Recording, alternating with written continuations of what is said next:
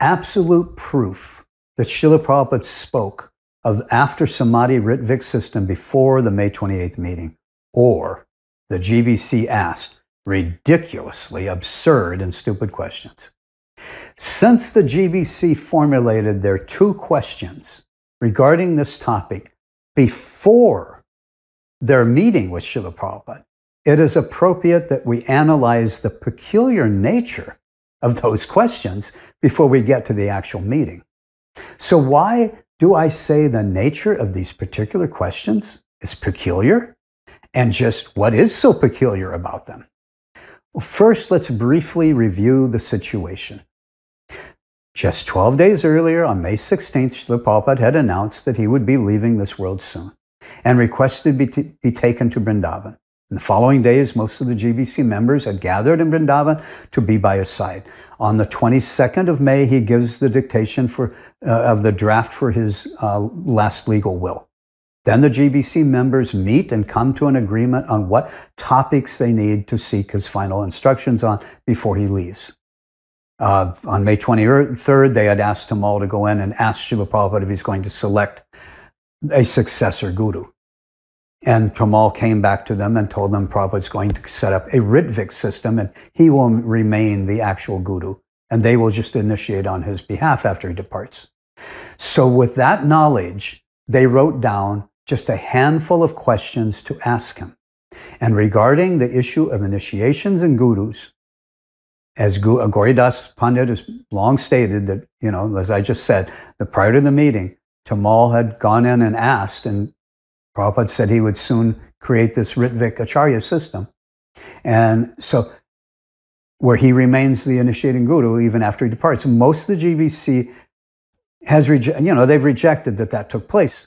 So let's look at the nature of these 2 questions and analyze them from both perspectives. That is, we're going to analyze them based on the premise that Srila Prabhupada had not discussed setting up an ongoing Rtvik system for after he departs before this meeting.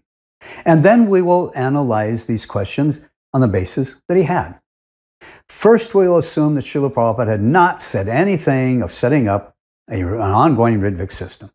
Given the fact that Srila Prabhupada had announced that he would be leaving us soon, then what would have been the number 1 question on the senior devotees' minds regarding this issue of gurus and initiations for after Prabhupada departs? Well, most vividly obvious would be the question of who will be the next guru. As I said, that's what, according to Gauridas Pandit, the GBC had asked Tamal to go in and ask Srila Prabhupada on May 23rd. Who will be the next guru, Srila Prabhupada? Who will you select? So that would have been their number 1 question. Will Srila Prabhupada only select but one successor, or would he select multiple successors? But again, their main numero uno, number 1 question would have been, who will be the next guru? Yet when we look at the questions the GBC chose to ask, well, this is why I say the nature of these questions is so quite peculiar, and quite obviously so. First of all, in their list of topics to discuss, the topic of initiations was nestled in the middle. Generally, either the very first question that is asked is the most important and given top priority, or sometimes just the opposite. Sometimes the most important is saved for last. But the GBC put the question on this topic in the middle, and indicating that they didn't consider it of their greatest importance at that time. But that would have made no sense if they were only anticipating that Srila Prabhupada would soon be selecting his successor, the next guru for ISKCON. So what is so particular about these questions? Well, let's go over the 2 questions themselves. On the screen is a copy of the original May 28th, 1977 handwritten questions that the GBC were to ask Srila Prabhupada on this date. Questions number 3 and number 4 pertain to initiations. 3. In the absence of Srila Prabhupada, what is the procedure for the first, second, and sannyasa initiations? What is the procedure? Number 4, what is the relationship of the person who gives this initiation to the person he gives it to? Note, however, that when Satsvarup asked the first question, number 3 on the list, he reworded it. But the basic meaning is the same. The written question asked what the procedure was to be for initiations in the future. Satsvarup reworded it and asked, how are the initiations to be conducted? I mean, these are close enough to the same thing. To ask what the procedure was or how to conduct initiations is not at all the same as asking who will be the next guru. And what is so peculiar is that these GBC men knew perfectly well what the procedures were or how to conduct a regular initiation. If we are to accept the GBC's premise that Srila Prabhupada had not told them anything prior to this meeting, that he was planning on setting up an ongoing Rtvik system, then this question was nothing less than absurd. It was really a dumb question to ask, especially given that this was just one out of only 2 questions that the GBC felt had to be asked before Srila Prabhupada departs. A number of the GBC men had assisted Srila Prabhupada with the procedures, and they themselves had conducted many aspects of regular initiations for so many years. For them to consider this to be such an important and pressing question, their number 1 of only 2 questions on this topic that they felt Srila Prabhupada had to answer before he leaves, it's just ridiculously absurd if they were asking about regular initiations performed by who? Yes, performed by regular gurus. But then that puts us right back to what should have been their main number 1 question on this issue at the time, and that would have been who will be those regular gurus? Who will be performing those regular initiations after he departs? So far, I have pointed out how absurd this first question was. If Srila Prabhupada had not been discussing a Rtvik system before this meeting, when we come to analyzing Srila Prabhupada's response to that first question, then it will become even more obvious that Srila Prabhupada had been discussing setting up an ongoing Rtvik system before this May 28th meeting. So let's analyze this question from that perspective. Let's assume that Gauridas Pandit has been speaking the truth and is right about this, that Srila Prabhupada had discussed this with Tamal prior to this meeting. Well, that would explain why the GBC didn't make this topic the very first top priority to ask about this topic, but instead it became their 3rd and 4th questions rather than their first question. And it explains why they didn't ask the question of who will be the next guru. Well, if Srila Prabhupada was to remain as initiator guru, at least for now, within his ISKCON mission, then that's why they asked the question as they asked it. None of them will be gurus.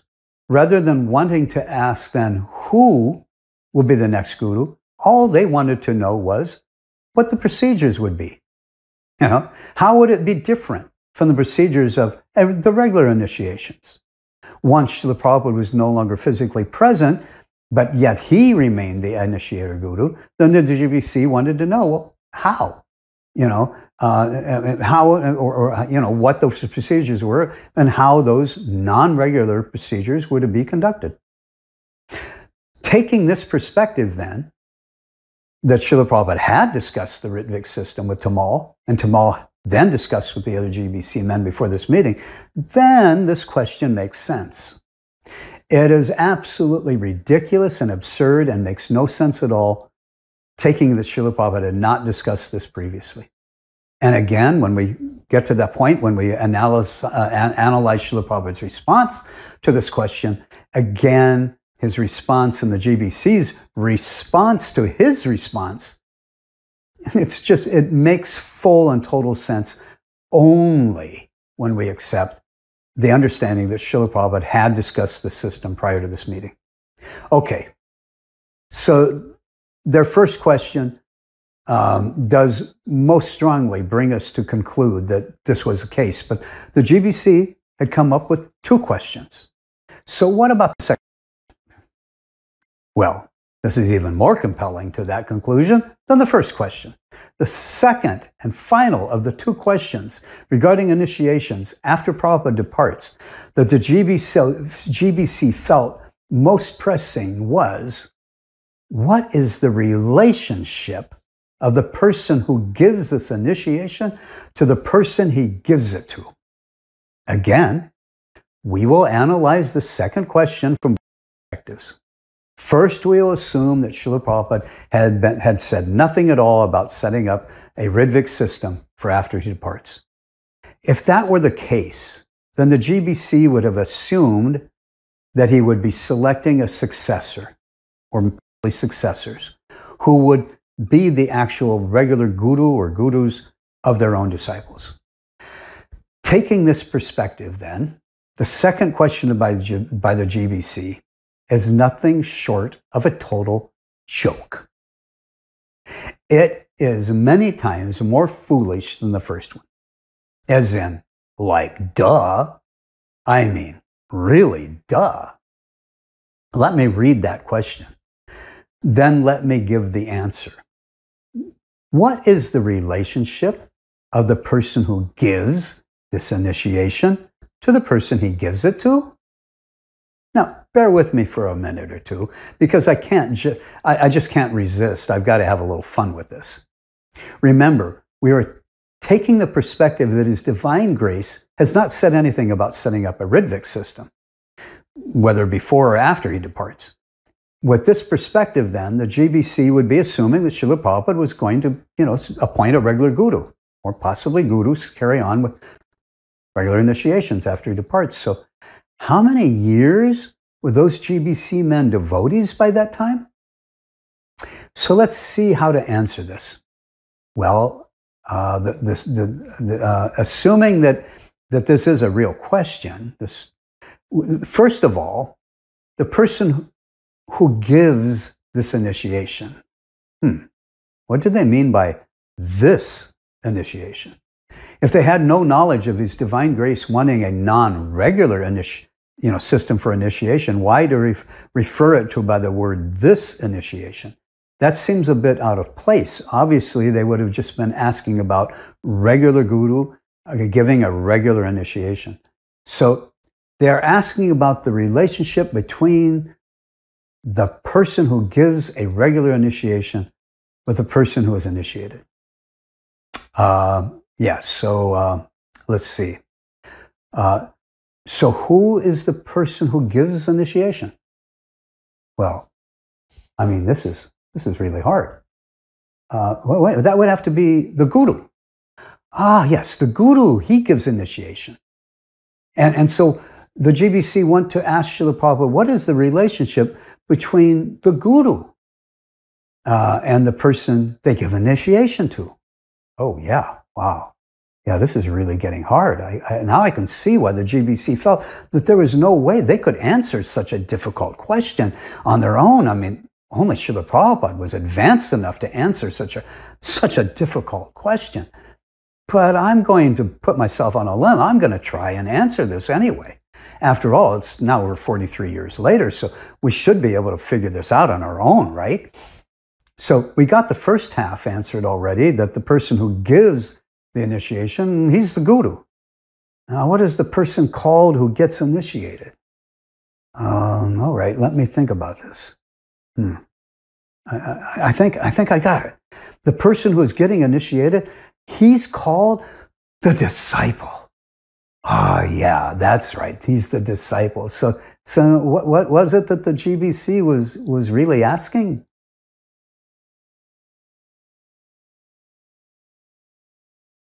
what was this second of only 2 questions on this topic that they felt was just no way that they would be able to answer this on their own, that only His divine grace could answer?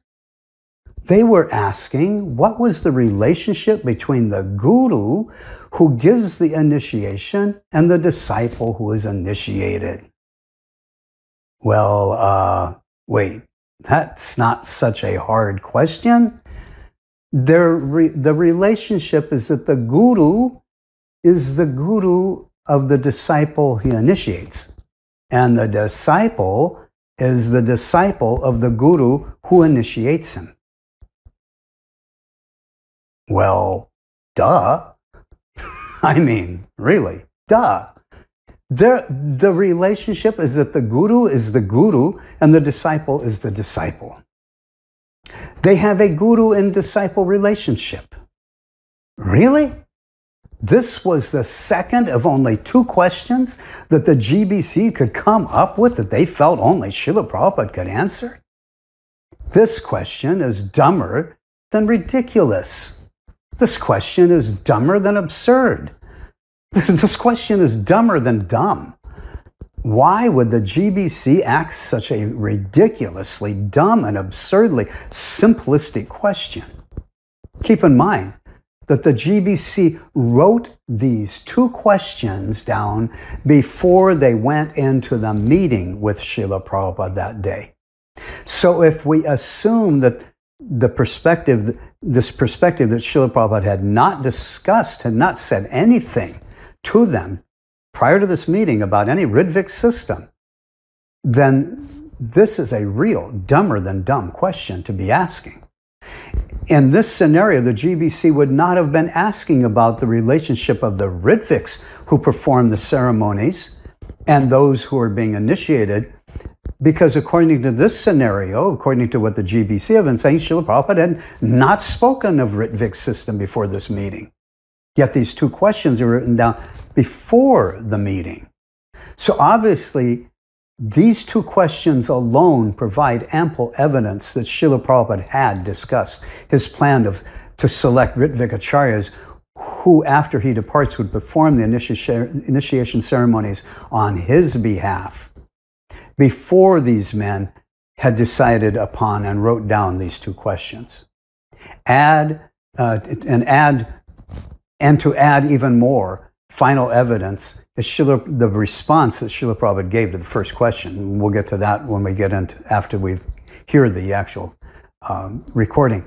So let's look at this second question with the perspective that Srila Prabhupada had indeed told Tamal that he was planning on setting up this ongoing Rtvik system, and that Tamal Krishna relayed that message to at least some of the other GBC men. Well, although the question can be much better understood what the GBC were then attempting to ask, the problem is they didn't word the question properly or clearly enough. And worse, Satsvarup changed one word that made his asking of this question even less concise as to what they were really intending to ask. Following this perspective, however, what is obvious is that the GBC were trying to ask what the relationship was, if there was to be any special relationship at all, between the Rtvik priest who performs the ceremonies of the initiation on behalf of Srila Prabhupada and those who are being initiated. According to Gauridas Pandit Prabhu, Tamal had asked a very similar question to Srila Prabhupada on May 23rd, in the days before this meeting. He asked Srila Prabhupada if the Ritviks would sit on Vyasasanas and if they would be respected like the guru by the new initiates. Srila Prabhupada said no, and pointed out that for the Ritviks to receive special status, that it would breed jealousy amongst the disciples. I'll give a reference link. Srila Prabhupada said no. So at a special status, and if they would be respected like the guru by the new initiates. Srila Prabhupada said no, and pointed out that for the Ritviks to receive special status, that it would breed jealousy amongst the disciples. I'll give a reference link. Srila Prabhupada said no. So it appears that the GBC wanted to confirm this in a formal meeting. And they wanted to confirm that what Tamal Krishna told them that Srila Prabhupada had said. They wanted to hear it directly from Srila Prabhupada. And that's why they asked this question. So it is so obvious that this is what they intended to ask by this question, because there's no other reasonable explanation for asking such a question. But they didn't word it in a concise enough way. And because of that, the question can easily be taken to be asking something totally different, especially with the one word that Satsvarup changed when he asked the question.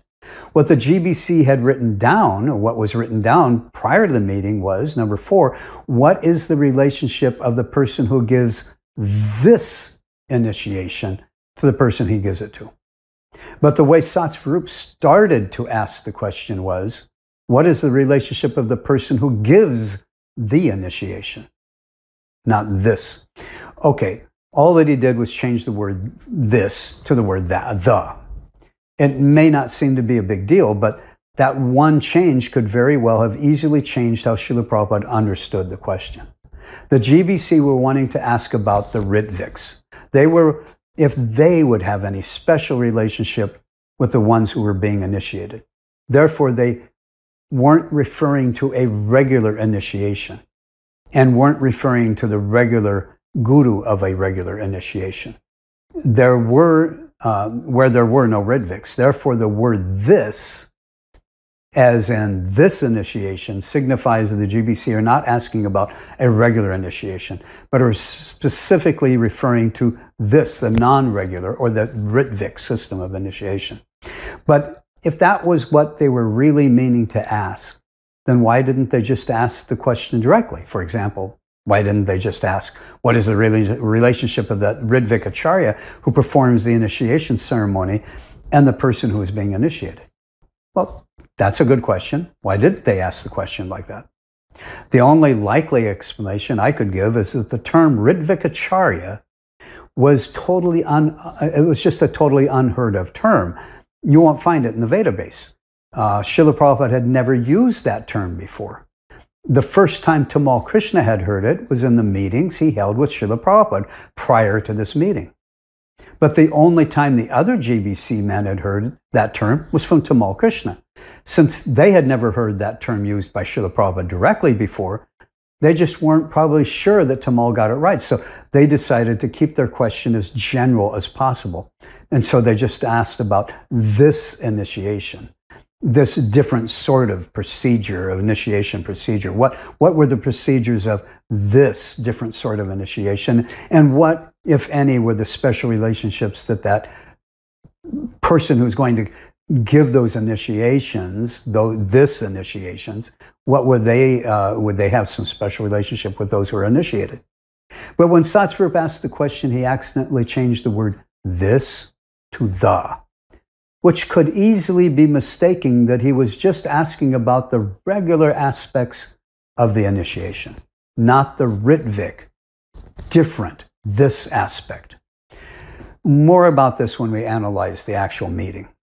So here before the meeting, the GBC men met and came up with only these two questions about such a major issue as this.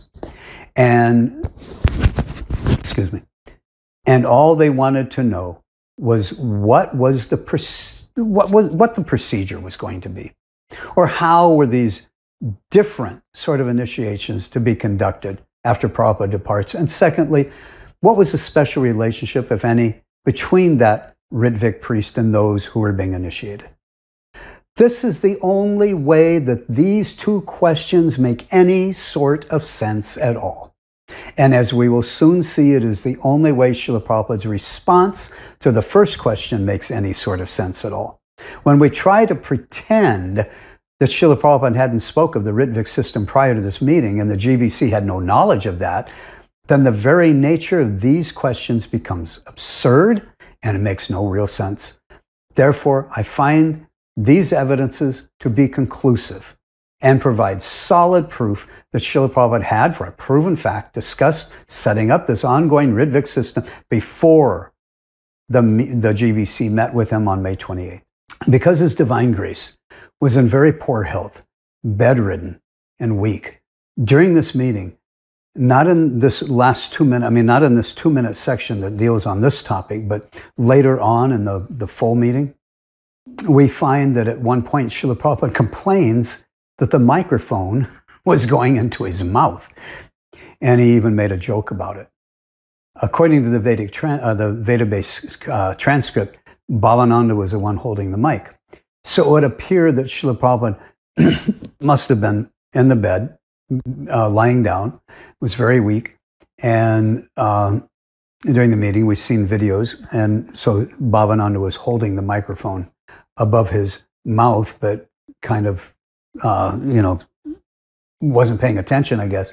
And the microphone was going into Srila Prabhupada's mouth anyway. So Prabhupada was holding large meetings. Prabhupada's personal secretary, Tamal Krishna, was acting as Srila Prabhupada's gatekeeper at Dwarpala, gatekeeper in Sanskrit. It's totally understandable that in such a weak condition, that when Srila Prabhupada wanted to introduce something as major as this, he would have began privately by telling his personal secretary, knowing that Tamal, just one second, as a GBC, would then inform the other GBC members, and that after the GBC members discuss this, then a few of them can come and discuss questions that they have about this Rtvik system. This meeting was the GBC's opportunity to ask questions on this issue that they felt were most important to be settled. And that is what took place. Therefore, the only honest and intelligent way to now analyze the actual meeting is with this understanding. What real difference does this all make? Significant difference. It shapes the way that we can now understand the nature of these questions that the GBC were asking. And it gives us a much more meaningful insight into Srila Prabhupada's responses to those questions.